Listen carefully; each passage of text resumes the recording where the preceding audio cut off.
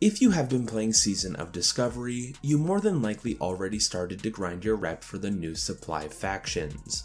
Thankfully, Blizzard has recently hotfixed the amount of rep and gold required to unlock and purchase runes from those supply officers. The new requirements for the runes that this vendor sells will be a reputation of friendly and 1 gold and 80 silver. Unfortunately, this comes a little late for people who spent time and money reaching Honored and already spent the gold on the runes. Personally, I finished this rep grind and bought my rune just hours before this change went live. But on the other hand, this will make these runes available earlier on, allowing them to be used while you're leveling. And more than likely there will be more rewards for this vendor in later phases, so it wasn't a complete waste of time. But it still doesn't feel right.